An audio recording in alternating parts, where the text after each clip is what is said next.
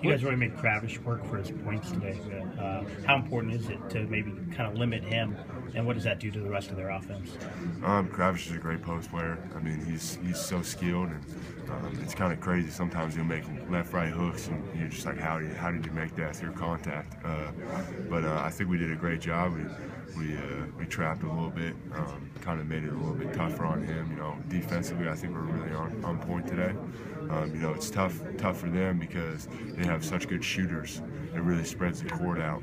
So being able to kind of be in the right position at the right time, I think we did a great job of that. You guys kind of limited his paint scoring in general, not just from him. Just they had to get everything outside. Is that kind of the game plan? Make them work outside in instead of inside out? Honestly, we just don't want the other team to score, and so we're just playing defense the way we do.